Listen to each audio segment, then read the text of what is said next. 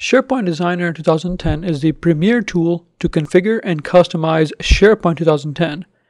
Best of all, it's a free software package provided by Microsoft.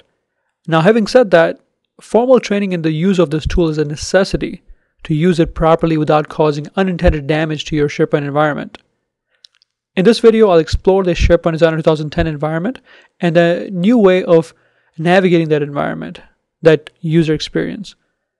Keep in mind that SharePoint Designer 2010 is not compatible with SharePoint 2007, meaning you cannot open SharePoint 2007 sites in SharePoint Designer 2010.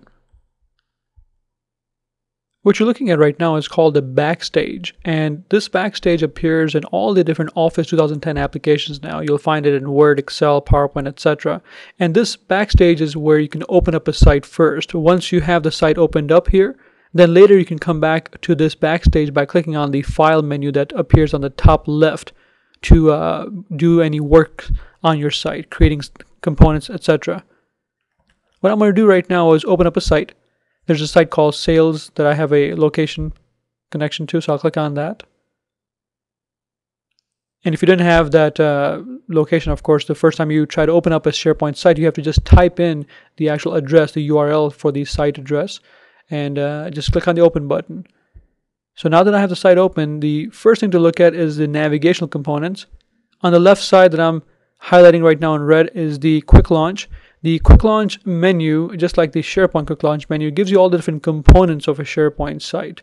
So you see here workflows, lists, and libraries, the actual main page, the main site name, which is sales in this case, master pages, data sources, all those things appear to easily get to in the Quick Launch menu. Then on the top you have the ribbon, and of course the ribbon is everywhere these days. In SharePoint 2010 you have a ribbon, in Word 2010 you have a ribbon, and Excel everywhere you have a ribbon.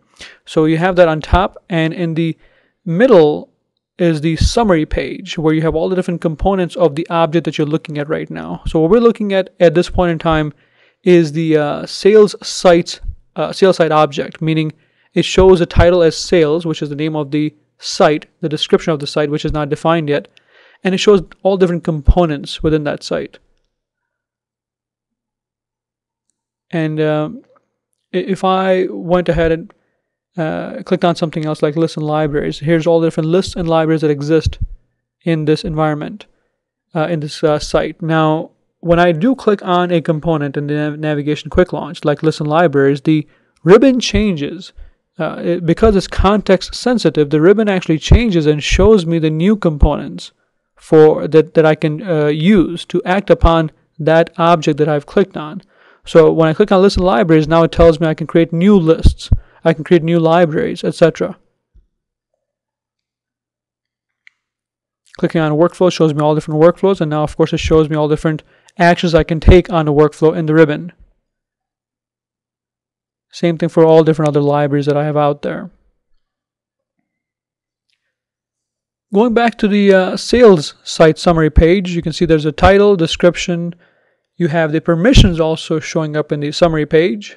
The subsites underneath, sales, customizations, settings, all those things appear in the summary page. And that is the same exact thing for other objects, other entities in the site. So if I click on, for example, calendar, now shows me properties of the calendar, the name, the description, the views, forms that are serving up the calendar appointments, customizations. If there's any workflows attached to it, it will show me the workflows. Currently there aren't any. And then also general settings that are there as well. Clicking on workflow, now it shows me a particular workflow settings. So this exact concept is there everywhere in SharePoint. At any time you go to SharePoint Designer object, it shows you the summary components of that object that you can act upon easily.